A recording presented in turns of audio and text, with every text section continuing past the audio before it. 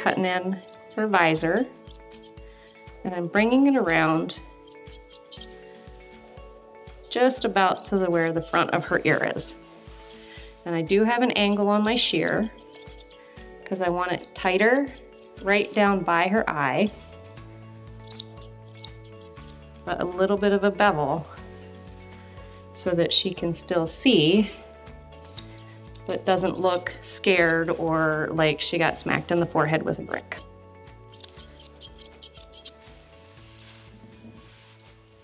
Hey, look at me.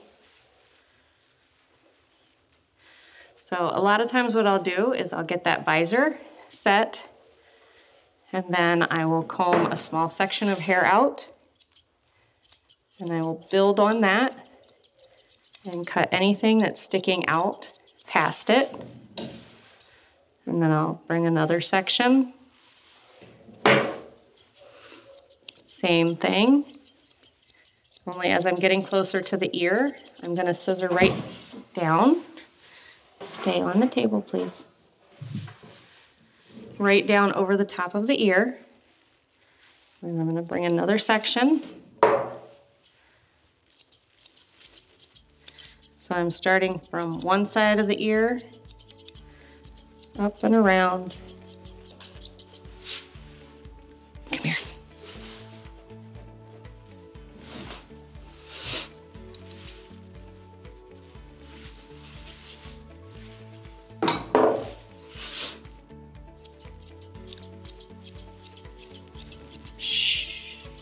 Going right down over the ear, so from ear to ear.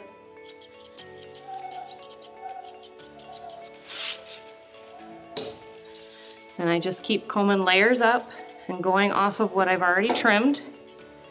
And this is a technique that I also use on other curly coated dogs that get a round head, like a Bichon or a Bichon mix or a Doodle or anything like that. You can still use this particular technique to set in the top of the head. Because on those guys, you definitely don't want a separation in front of the, or above the ears.